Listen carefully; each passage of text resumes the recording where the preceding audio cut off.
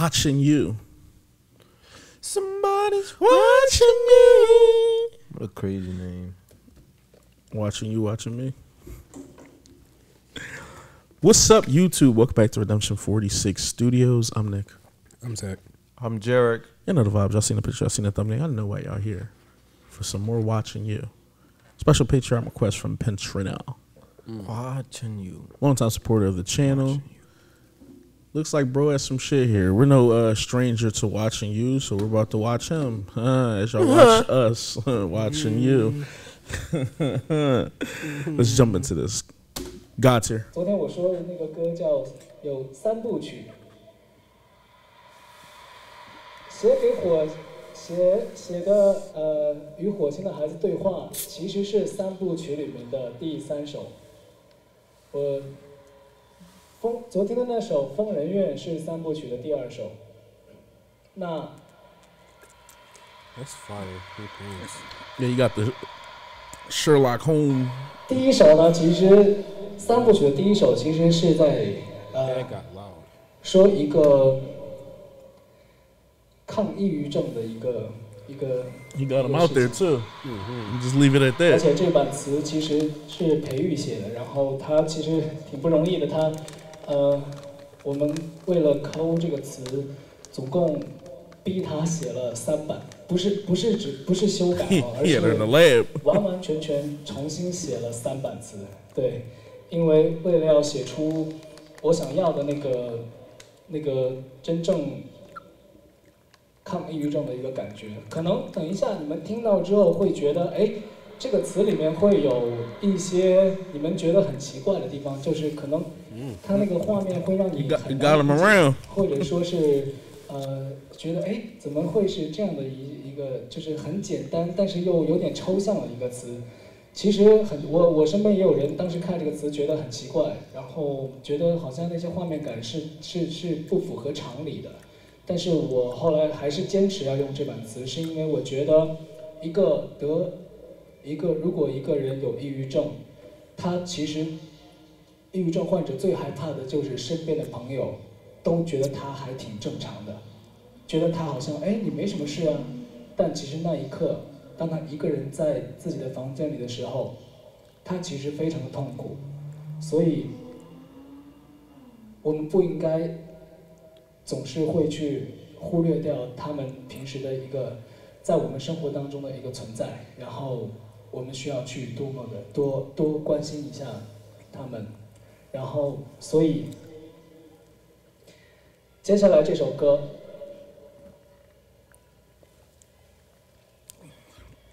We love you. 我希望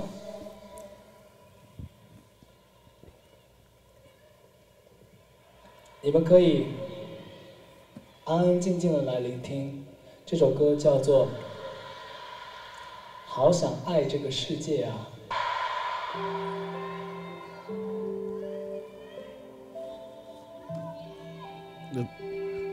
Definitely sounds like a depressing ass like I want to love this world. God here.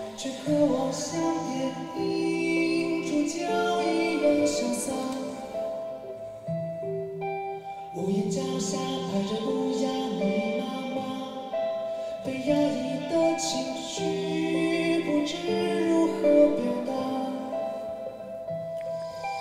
无论我在这里，在哪里，仿佛失魂的证明，却明白此刻应该做些努力。无论我在这里，在哪里，不能弥补的过去。每当想起，想过离开，以这种方式存在，是因为那些旁白，那些自来，那些伤害。不想离开，当你说还有你在，忽然我开始莫名期待。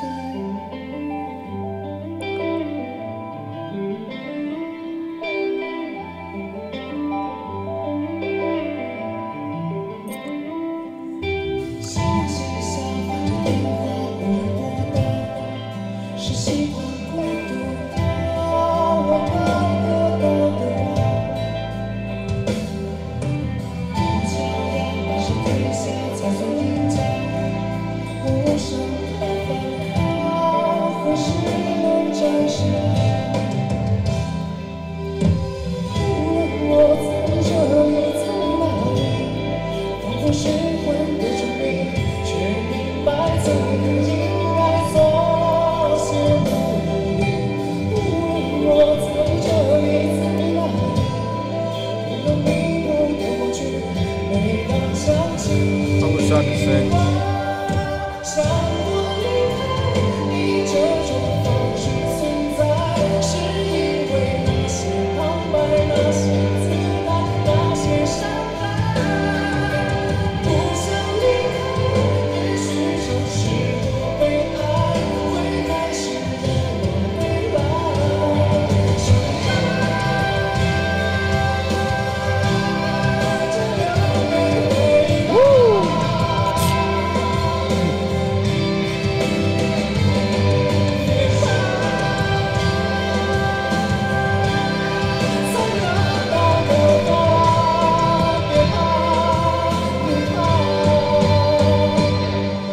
想过离开，当阳光摆个阴霾，没想到你会因为我不改。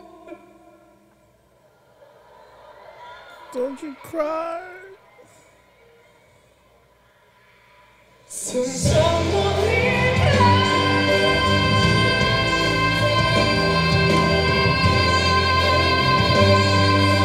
那些伤害，不想离开，当你双手摊开，这世界突然空白。So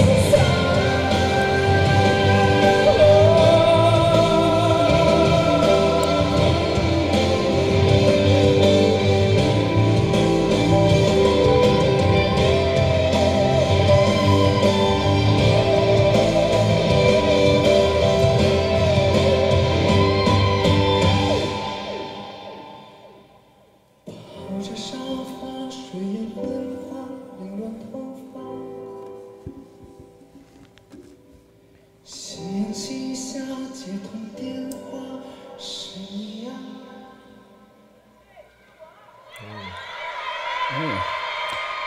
That didn't even feel like 7 minutes. That motherfucker could sing. Oh my gosh. I'm so mad. I wish I could do that.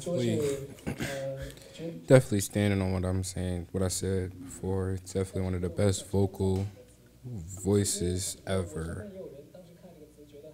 All genres, top 10. I real shit. Like, he does everything with his voice. Just even as low as he went. That shit, at first the track kind of reminded me of an MJ song. I don't know what song I'm thinking of though. Like being so low. I don't know what song I'm thinking about and shit. It reminded me of an MJ track though. Just it's kind of like low. He was able to kind of get like his vocal like tone. But he kicked that shit into another gear once he went. And I really can feel like the pain and emotions in his voice. Definitely, he's one of those artists where you know people just be crying at his concerts. Where it's just like, you know, he can like just kind of go off and let it go. Also, like too at his concerts that it looks like it's like people from all different type of age groups there as well. Like, you know, clearly it looks like he got a lot of the ladies out. Look at that shit. This is just like that whole row is just all women. So he definitely brings them out from the looks of things. But I've seen like all different ages and everything in there. And his stage presence is good too. I feel like he can just be like, hold on, y'all, let me. All right, now y'all can talk again. Yeah, he has a certain aura with him, man. He really killed this joint. I fuck with this joint though. This joint might be like a top 3 joint from him, in my opinion. I'm fucking with that Inspector Gadget fit. Yeah. Yeah, that jacket was definitely clean. Sherlock Holmes joint. I definitely love the live band aspect of this as well. Definitely add another gear to this, because he was already going to kill this vocally. Then you have the live guitar behind it. Just put another mwah to it. He said he wanted to be as carefree as the lead role in a movie. That beginning was definitely emotional too. Yo, he could really sing. That's crazy. Every time I watch anything of him, he really be singing. He don't sing, he sang. The song be good, He be singing. but the singing be great. Like, yo, he really be singing. Like, Some people don't know how hard it is to do reactions when you hear voices like that and you get so caught. Sometimes you be like, damn, what was the production? Or what was he even talking I about? don't know what the fuck was happening, bro. He was singing, Reacting's yo. hard, Joe. He was really, when he let that one note, it was like quiet, and then he let that. Did you thought it was the note? It's gonna be this part. I wonder, is it the most replayed part? It gotta be.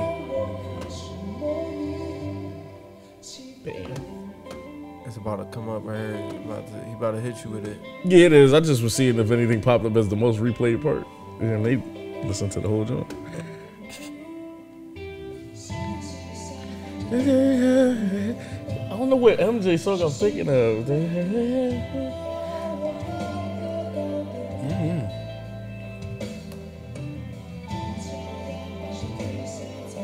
Can you hear everything? Yeah. What song is it? Can you hear?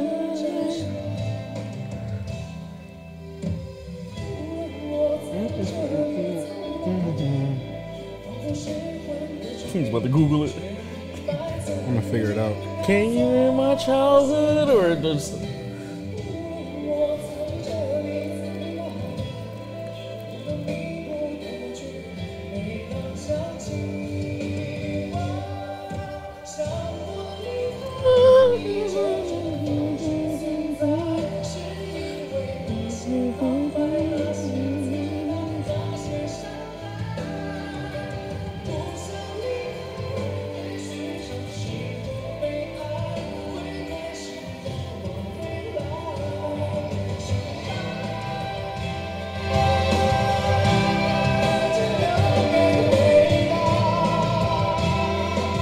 This jerk.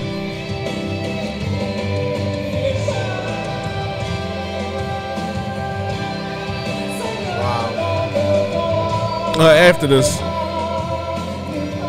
when everything get quiet, I think. He about to hit you with it right now. That shit felt like it hurt him right here. Look, right there. And then he just let all that pain out.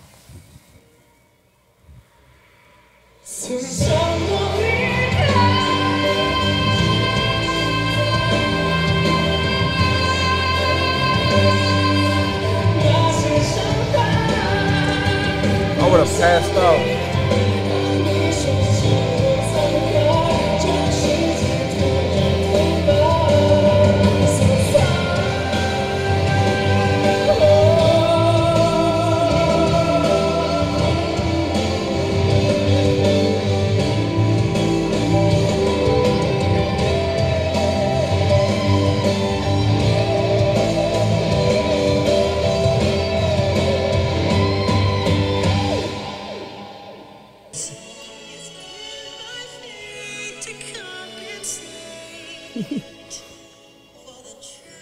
Childhood. Yeah. But yeah, anytime I'm comparing somebody to Mike, that's greatness. But nah, I do agree with you, Jarek. That shit was breathtaking. And I agree with you, Zach. Definitely one of my favorite like vocalists just ever. Just off of the body of work that we've seen from him at this point. And he's able to body like subject matter. Sometimes with singing, at least in my opinion, there are some songs that have like a lot of depth to it and everything like that, but sometimes artists will have particular songs where I don't want to say you're not saying too much of anything, but like it's, I always feel like his stuff be so layered that it comes across almost as like a poem almost. Mm-hmm. So it's just really his subject matter outside of just like his vocal production. It's kind of what always gets me. And then also just like the crowd control. I really just think some people don't understand how hard it is to kind of have a presence on stage for you to be able to kind of control everything that's going on with the crowd and yourself. Especially songs like this. Like you can tell he got very emotional while he was like going off, and really had to kind of just like, Bring it back. okay, let me build this like note out. So yeah, anything else with that, bro? Nope. Anything else with the edge, Eric? No.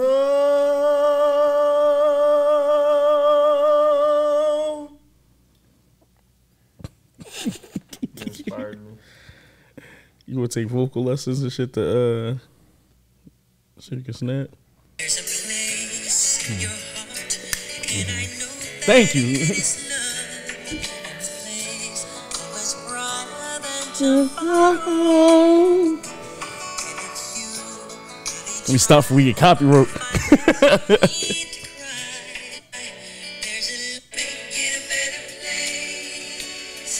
For you and for me and the entire human race. How the fuck did his song still like hit and make sense?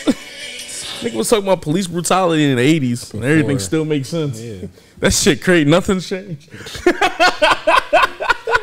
It's still the same. They don't. That's all I'm trying to say is, nah, jump in the comments, man. Tell us how y'all felt about this. I love at least, once or twice out the month when we get to do these watching you reactions. Bro always brings something new, and it's just always something like decent. We love y'all, Redeemers. We're gonna holler at y'all. Peace.